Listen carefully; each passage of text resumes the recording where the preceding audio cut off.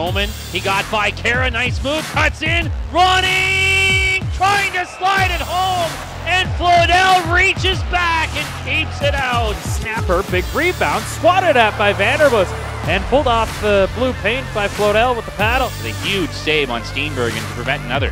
As Addison shoots, rebound, Flodell the second save, centers it back to the point, a shot deflected out of midair.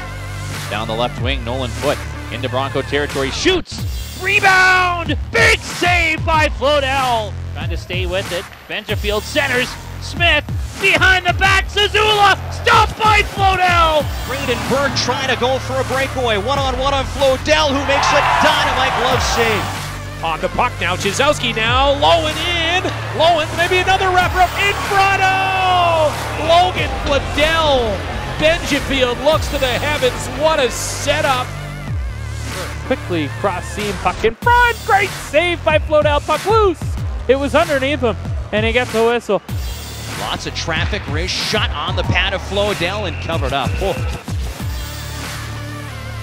His shot steered away, puck in front, shot to the front of the goal. Bukac gets it, great save with the glove of Flodell as he does the Patrick Waugh windmill. Rink wide feed, McCarty tracks it down behind the defense, passed off, great save by Logan Flodell.